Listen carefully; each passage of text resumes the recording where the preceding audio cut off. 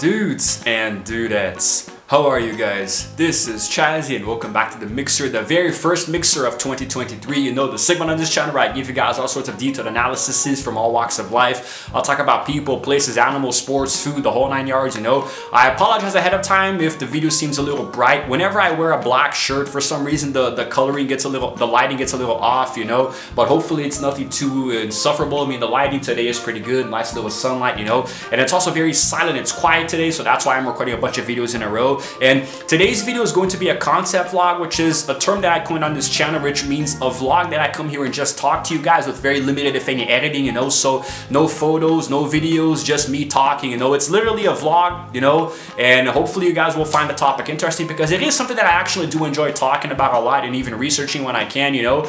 And I have done this video before, so it's a remake, you know, because the first time that I did it, my channel was a little different, the way that I recorded and edited and set everything up, you know. So I just wanted to remake this one in like a little modern day setting, let's say. And I'm going to be discussing the very complex but often entertaining concept of time traveling, which is done using you probably guessed it, a time machine. You know, it is obviously the scientific concept of, you know, traveling through space and time, you know, either forwards or backwards, you know, to a specific point in the past or in the future. And it can vary for you can travel, I don't know, a few hours, days, months, years, you know, depends on what you're really aiming for. It is very, very largely used in science fiction, you know, so in books and movies and TV shows and games, you know. Now, the actual concept of time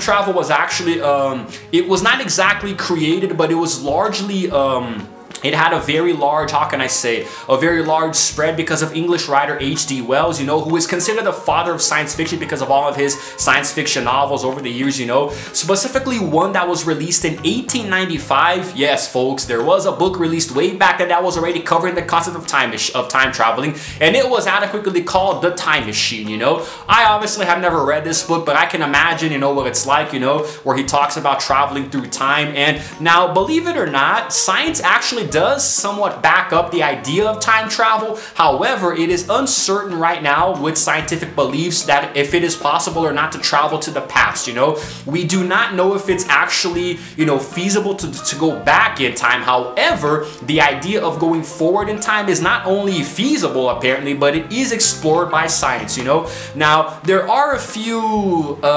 issues, you know, regarding time travel in general, you know, like if you time travel to the past, it may give rise to questions of causality, you know, maybe it would be deadly. And everybody knows about the whole, if you go back in time and change something, then the future is going to be different, you know, so it can cause a lot of damage. So it's actually very risky, but of course, like I have been saying, it's just science fiction, you know. But it's apparently going forward in time as a well understood phenomenon, you know, that actually has, you know, reasoning within the framework of relativity, you know, whether it's special or general relativity, you know. So science does surprisingly back up the idea of going forward in time, but nobody has ever successfully done so. A lot of people claim to do so, you know, but it's really hard to make a physical body advance even more than a few milliseconds forward, you know. It's really complicated, and I don't think we have the technology for that yet, you know. However, it is possible to find solutions within general relativity, you know, of time traveling. So maybe, for example, a rotating black hole, which as far as we know pulls you in and there's a spaghetti effect and it kills you. But I have seen Interstellar, and maybe just maybe that it has the concept of a wormhole, the properties of one, that you can actually go back in time. But of course, it's just a science fiction movie, you know. But I actually think that it would be really awesome, you know. If you understand anything about theoretical physics, then you probably know about the concept of black holes, you know, which is very heavily explored in science, you know, and it can also be connected with quantum mechanics, you know. Basically, it's a whole complex thing, but that's not what I'm going to be talking about today. I'm actually going to be getting into the more personal side of things, you know, and I would also like to ask you guys a question, you know, that I will be answering myself, is that what would you do if you could time travel? What would you do if you had a time machine? What if time travel was possible? What if you could go back in time or even go into the future, you know? There are different pros and cons to approaching both of these ideas, and I'm going to be discussing what I think about them, and hopefully you guys will give me some interesting points in the comments as well. the concept of traveling to a specific point in time, you know, has actually very limited supply in theoretical physics. You know, it doesn't really explain it too well. However, there are a few factors within it that can actually sort of kind of give a scientific, you know, backing to it, let's say, you know. But basically, traveling back in time, we have seen this a lot in different science fiction movies and books, you know, where there's this thing called the butterfly effect, you know. There was actually this movie that was, I don't even remember when it was released. I think it was called A Sound of Thunder. It was either a movie or a book or both. I remember I read some form of the book, you know, don't think I ever saw the movie, where a group of researchers go back in time, you know, and then one of them accidentally steps on a butterfly and they come back to a completely dystopian and ruined future, you know, because stepping on a butterfly, you know, in the past, something so small can have such a rippling effect through history, you know. There was even a movie called The Butterfly Effect starring Ashton Kutcher, but it sucked so bad I kind of dropped out, you know, when they killed the freaking dog. I didn't like that at all. That movie sucked, but I never watched it. I never finished it, you know, but I imagine that it does explain somehow how, in a way how this works, you know, going back to the past in a way that you can actually interact with it and affect the things around you, you know, can have a lasting effect. You know, the Back to the Future movies actually do this in a comical way, you know, that makes it entertaining, and they kind of dumb it down for audiences to understand. But in real life, it would be very, very frightening. You know, it's not like the Harry Potter pensieve where you can go back in time, but through your memories, and you can't actually physically interact and change anything, you know.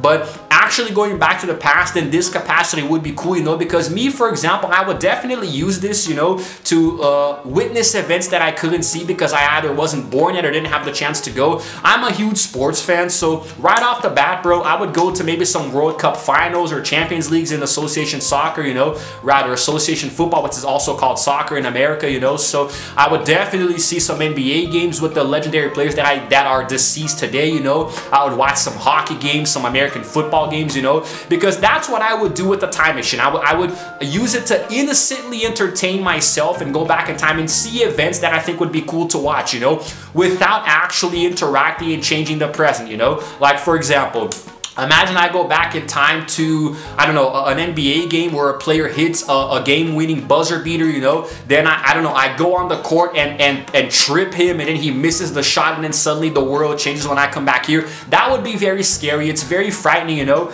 But the idea of going back in time to change something that you did, everybody wishes they could do this, you know. Everybody wants to go back in time and fix their mistakes, you know. Would I do this? I don't know, because like I said, if I go back and change something that I didn't want to have happen, it would have such an effect on the world today that I don't know if it would be worth the risk, you know. Like, go back and redo major mistakes that I made, you know, in my younger life, or even as an adult, you know, like undo things that I'm not proud of that had a lasting effect on the damn buzzsaw. Because every time I go to record videos, there is a buzzsaw, there is construction. Oh my God, I hate this guy so much. This goddamn house has been in construction for 5 years now. I've been living here for years, and that's always been a thing. Just burn down the damn house already. Anyway, maybe I would consider going back and fixing my mistakes, but they would have a lasting effect on the present, you know, which is going to be the future in the past. So I'm not really sure, but it would be tempting. It definitely would be tempting if I could go back and either manipulate events or go back knowing that it's myself and do things differently. But that would mess with the space-time continuum so much, you know, that would be crazy. Even going forward in time would be trippy, because you would go into the future and know what was going to happen, and you could come back to the present and react accordingly, you know, like going and seeing, like they do this in Back to the Future, where you go and see different sporting events or things that would happen in the world, and then you come back to the present with the knowledge and predict what's going to happen, but you know that it's going to happen. Then you can make money by betting and stuff, you know. The temptation is crazy, man. It can go in so many different directions, but the point is that having a time machine is dangerous. It could be fun, but also very, very dangerous. There would, of course, also be the desires to go to events that you couldn't witness, but not necessarily sports related, like it might be kind of morbid to say, but I mean, I am actually very curious to witness certain disasters from a viewpoint of somebody who wasn't there, you know, but this is where it gets complicated. Like, I'm a history buff. I love, you know, researching stuff, you know, not just for coming up with ideas for videos, but also because I'm curious, you know. I like to enhance my knowledge outside of YouTube, you know. But like, I would find it not good per se. I would just think it would be a surreal experience to go back in time and witness, for example, the sinking of the Titanic or the eruption of Mount Vesuvius, you know, or even the Hindenburg disaster, you know, because I mean, it's a moment in history that is preserved there. Some of them have footage and photos like the Hindenburg, you know, and we only see photos of the aftermath of Pompeii, you know, but like going there today is one thing, but imagine going back and actually seeing it, you know, but that's where it becomes complex. Like, if you go back in time in a physical, you know, let's say, in a physical way, like you're actually there and you have the opportunity to alter time, you know, and do things, you know, wouldn't you have the risk of dying?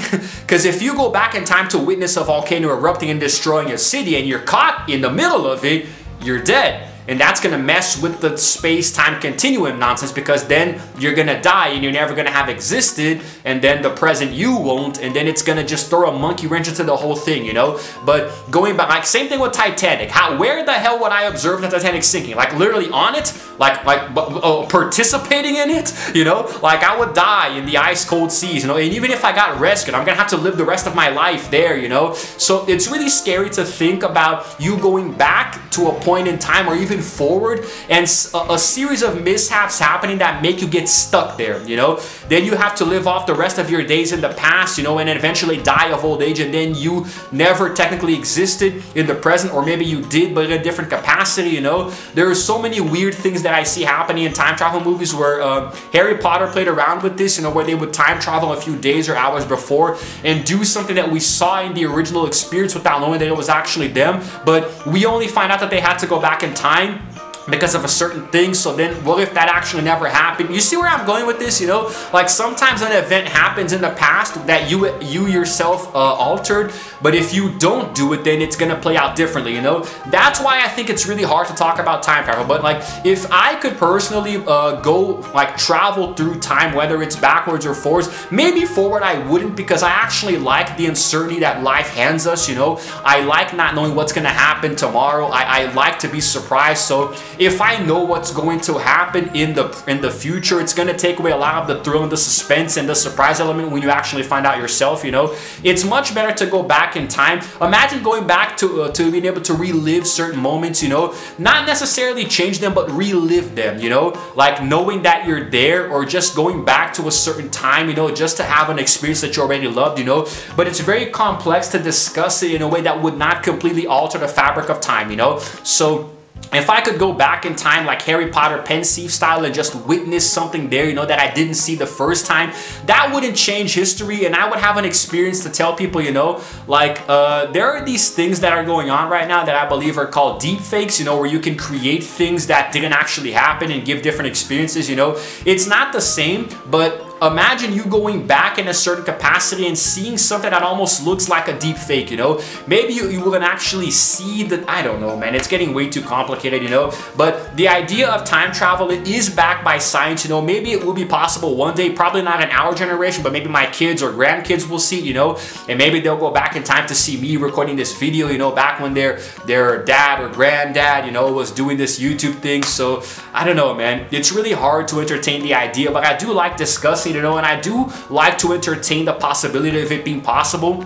The possibility of it being possible. Wow, Chazzy, that is a fine scientific principle there. But anyway, that's essentially it, guys. I've been kind of rambling on for almost 15 minutes now. I don't really know what else I can say, except that I would like to go back in time, you know, in a way that would not affect the present or the past or the future, whatever, you know, just as a spectator to see things that I would enjoy, you know, consuming, you know, I don't know, so many different events, you know, parties and stuff, movie premieres, you know, watching them for the first time, that would be cool as well, festivals and whatnot.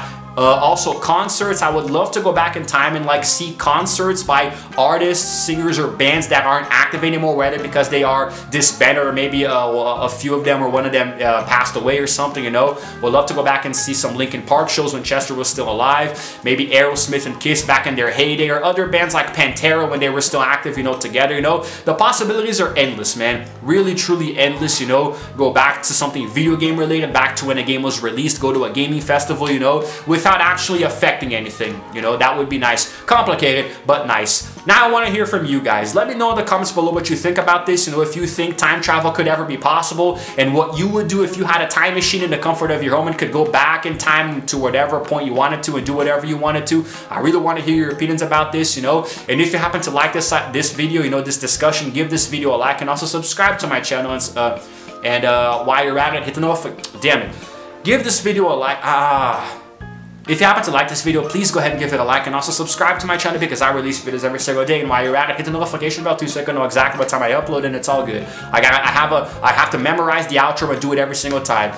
Anyway, guys, this is Chazzy signing out for now. And as always, I will see you guys in the next video in the future with the time warp machine thingy there. Roll the outro screen in the present.